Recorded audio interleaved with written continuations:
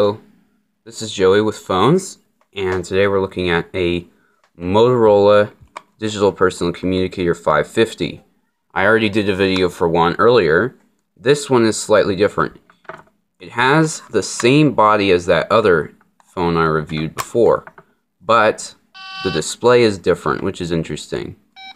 So as you can see, the same body as the other phone, just a different display.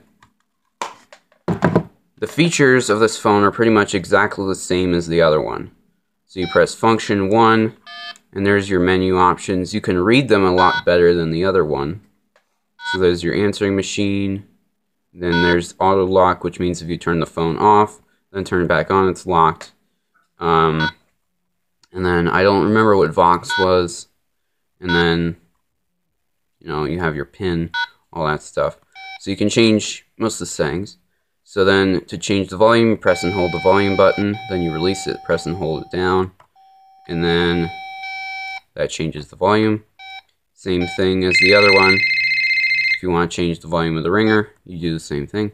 So to call a number, you just press the number you want to dial, and then send. And then to call the number you just dialed, you press recall, send. Of course, there's no service, so that doesn't work. To store a number, you press the number you want to store, then press store, and then the memory location, and then you store the number. You can press clear, and then go back to normal phone operation. Press function 4 to view your battery meter. Shows full battery because it is currently plugged in. Then you press end, and then it goes back to normal phone use. Now this one is interesting because you can input a number. You press 74663 pound, then double tap the function button, then you can enter your number, press store, and then enter system ID, and then you're done. So this means that would be how you would input your phone number. And that's how you would change it if you switched carriers or something and wanted to keep the same phone. Anyway, moving on to some of the batteries. Now, for these phones, you had 3 battery options. You had the standard battery, which had about 2 hours of talk time. Then you had a slightly thinner battery, which only had about 1 hour of talk time.